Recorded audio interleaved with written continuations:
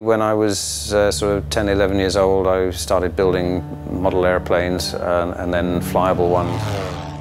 In the UK, there's a system of air cadets where you can join as a sort of 14, 15-year-old and every 2 or 3 months go and have a flight in the back of a little light airplane.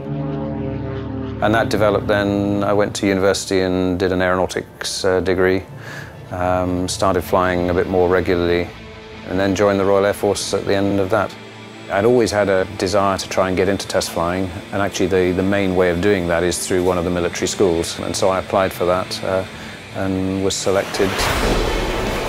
And actually I was sent then to go to the US, and I did the test pilot training in California with the US Air Force at Edwards Air Force Base.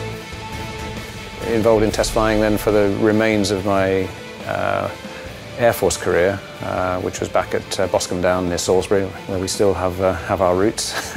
So test flying there, both testing and instructing on the test pilot school there.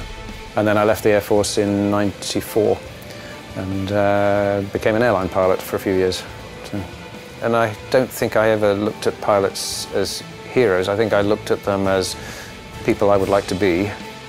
I'd like to be doing that job, particularly to be in this position doing it first flight on a significant new airplane is a huge privilege. So I hope people look and think, yeah, you know, I'd like in 20 years' time to be doing that, but not a hero, I hope.